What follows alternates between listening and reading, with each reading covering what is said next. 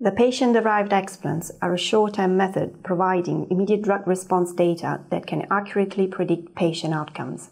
The PD platforms allows drug responses to be examined in a 3D context that mirrors the pathological and architectural features of the original tumors as closely as possible. Explants have the potential to offer novel insights into the metabolism and mechanism of action of a drug and to facilitate the identification of new pharmacodynamic biomarkers.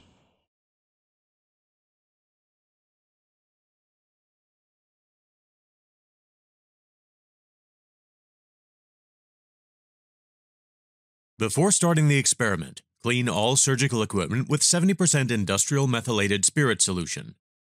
Fill a 10 cm culture dish with 25 milliliters of fresh medium on ice. Using tweezers, transfer the specimen onto a dental wax surface.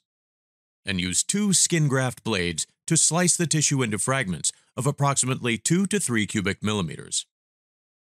Transfer the explants into a 10 cm dish and place 6 to 9 pieces of the tissue into a 1 milliliter tube containing 10% non-buffered formalin solution for a 24-hour incubation at room temperature.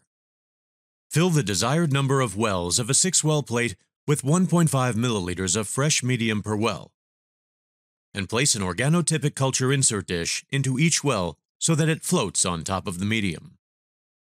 Place 6 to 9 explants onto each insert disc and store for a 16-hour incubation in a 5% carbon dioxide incubator to allow recovery. The next day, add fresh medium and drug to each well of a new plate. Include a well for the vehicle control.